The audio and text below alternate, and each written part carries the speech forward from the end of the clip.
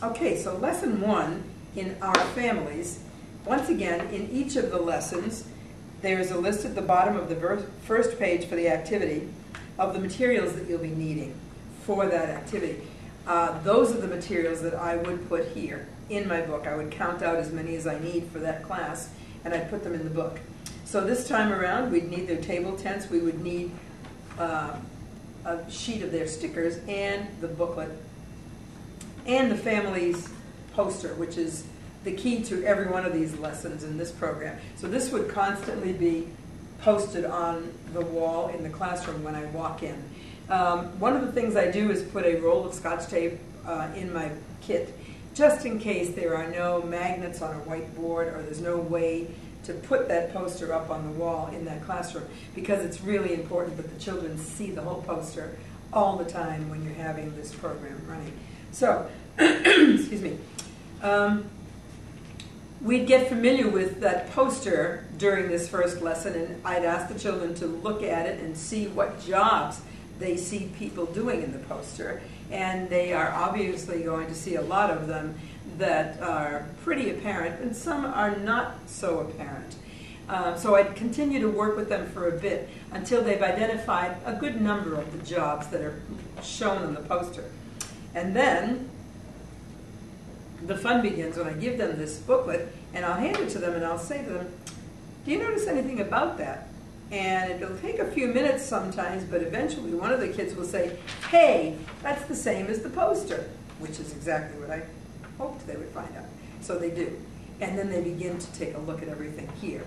The other thing that we do then is, we're identifying buildings, we're identifying people, we're identifying jobs, and then we begin to take a look at the booklet.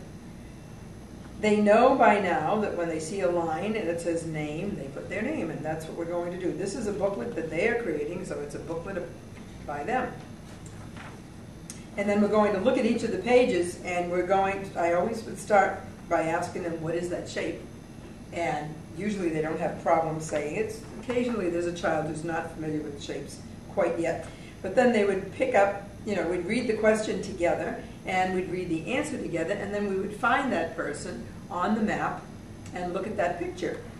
And they'll get, they'll be pretty satisfied that they've been able to find these people. So we move to the next one. What's the shape of that? What is the shape called? Let's read the question and the answer. And so we go to the end of the book, and we fill in, well, let's see, we'll go to the last page here before the end of the book, I should say. And then I'll say, now what's missing from this book? And they would recognize maybe that it doesn't have pictures. And so I usually will say, does anybody here like stickers? You don't like stickers, do you? And of course they all do. They love stickers. So then they get their sticker page. And once again, we go back through the booklet, and one sticker at a time, we would fill in the booklet. What I would always do, again, before I even hand out this page, I would show it to them, and I would say to them, now, you are going to get this list of these page of stickers. Do not remove any sticker until I tell you to, because every time, if you don't say that, they will begin immediately to start removing stickers and play, because they love stickers. But if they do, they will obviously not be correct for a while. So I make sure that they don't do that. And then the teacher, and if there's a teacher aide in the classroom, will work with me and kind of be around the classroom, and we'll begin to identify each sticker that goes on each page. And again, I would clearly say to them, the sticker goes on top of that shape, so it covers up the shape, and they should have the sticker pretty much in the center of the page. They don't know that without us telling, so be sure and say to them that that sticker has to cover up the shape and should be in the middle of the page. Occasionally there'll be a child who will do it wrong, and they'll be all frustrated. And we'll say to them, if you put it in the wrong place, if you don't listen, you may not be able to pull it off the page. Sometimes they can, sometimes they can't. The other thing is that, you may have extra booklets, but you probably don't want them to get used to, well, if I do it wrong, I can get another one. So listening to directions is really critical, and that's something I try to stress very strongly. At the end of this lesson, you'll be giving them a postcard, which every junior achievement program has. And there are maybe 3 things about this postcard that are important. So once again, I would hand this out. This is their gift for the day, and they get a gift with every activity, which is fun for them. Excuse me. The back of the postcard is a message to their families about what happened today and who we are. The front, I would say clearly to the children before I hand it to them, do not remove this. They will right away notice that it's probably removable, and they'll want to take it off. But I know, for the most part, they may lose that if it gets disconnected. So I ask them to hold it, bring it home to their families, and then take it off the card, and then they'll find out that they can remove the center part, and they'll have a picture frame as well as a magnet, and it'll be wonderful if it gets home intact. So that's just another suggestion you might want to consider for that postcard.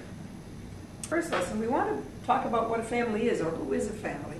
And one of the ways I help them to figure that out is that it's usually the people who live with you. And that may not always necessarily be mommy, daddy, brother, sister, dog, and cat. It might be grandma, it might be uncle, it might be, who knows, all kinds of people. Families are not just mommy, daddy, sister, brother.